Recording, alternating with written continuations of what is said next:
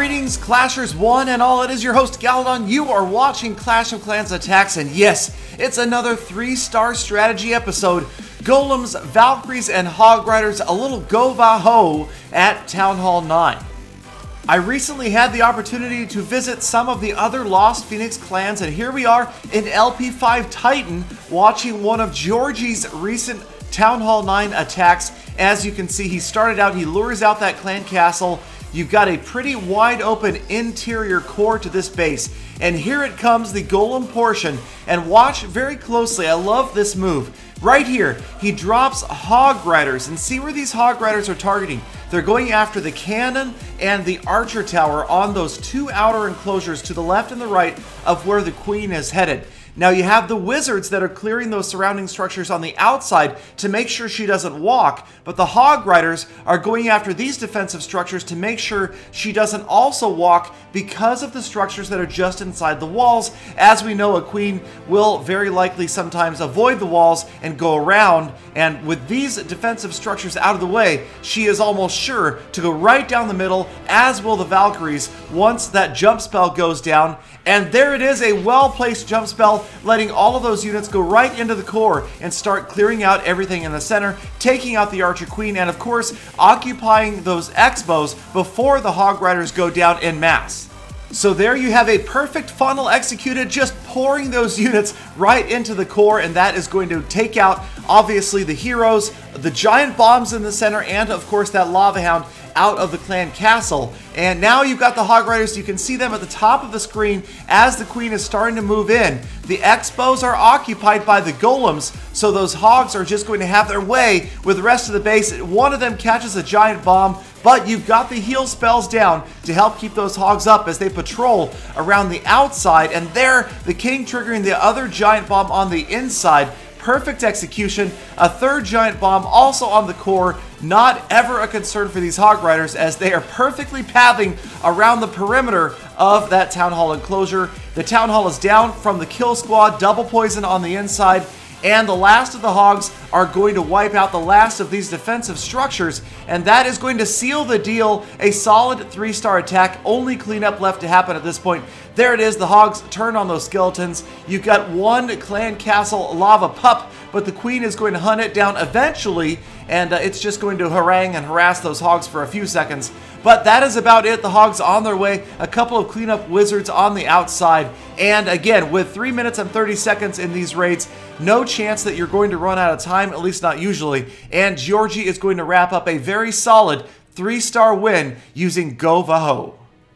But Georgie, not the only member of LP5 Titan using this strategy. Here is Grider, and he uses an earthquake version of go-va-ho. And I like this because watch very carefully as the earthquake spells go down. There is that giant opening now in the center, in the core, towards the town hall. But another key element is right here, the very careful placement of the wall breakers to break open this middle enclosure, the far left tip of these walls, because if you went to the top or the bottom, they're not opening a path all the way to the town hall. Only at the left of this archer tower, getting that wall out of the way is going to create a path right to that town hall enclosure all the way to the middle of this base, and that is key to this attack. So here come the units, the Golems now taking that path, the Archer Queen, everybody funneled by those outer structures being down, and they are headed towards the center. That triggers the clan castle troops. Here comes the Archer Queen as well, and once again, looking at occupying or taking down one or both of the Expos before the Hog Riders move in. So here comes the King's ability. The Queen is following as well. She's going to take out a couple more structures in the area. The clan castle troops won't last much longer. And there you can see the near Expo is just about to fall to the Valkyries, and the far Expo is locked onto the units in the core. So now the Hog Riders, and I like this precision placement from the top of your screen, Hog Riders moving in, taking out those individual structures.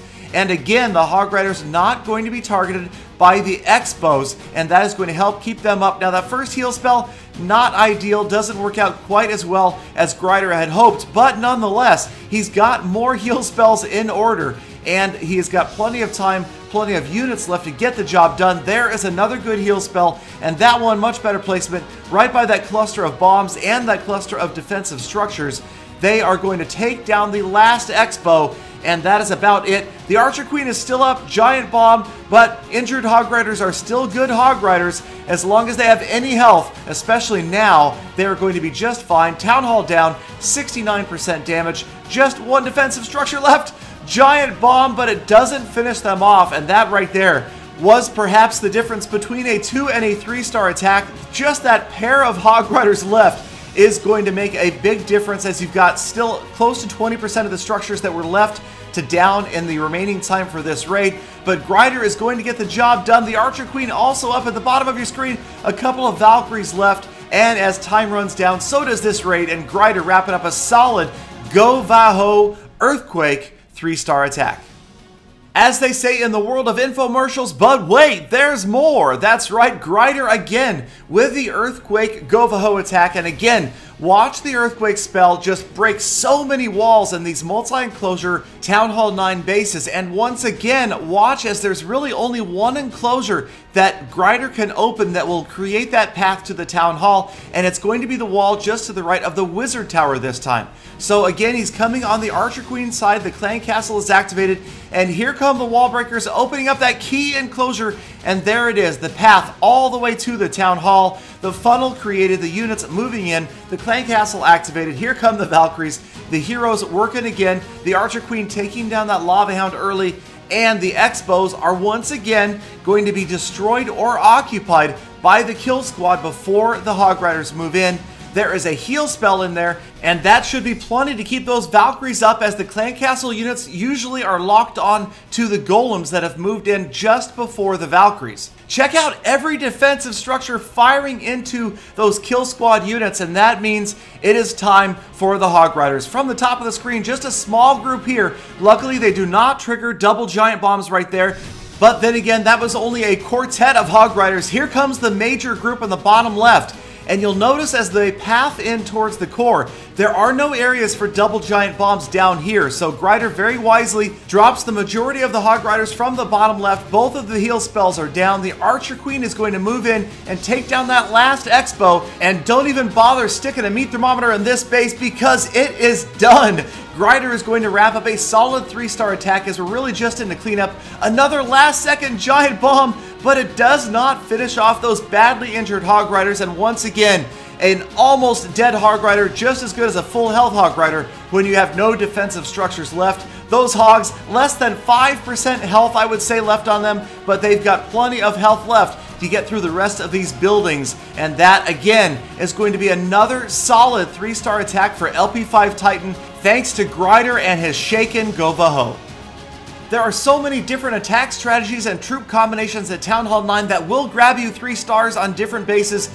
We will be reviewing more of them in the coming days, but in the meantime, please be sure to check out my other episodes, subscribe for the earliest update and sneak peek information, check out the Clash Royale YouTuber tournament. Thank you again for spending part of your day with me, and I hope to see all of you back here again tomorrow for more full attacks.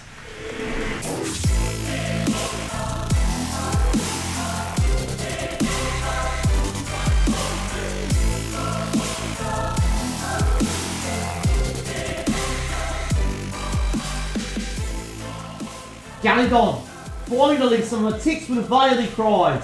That's more like it.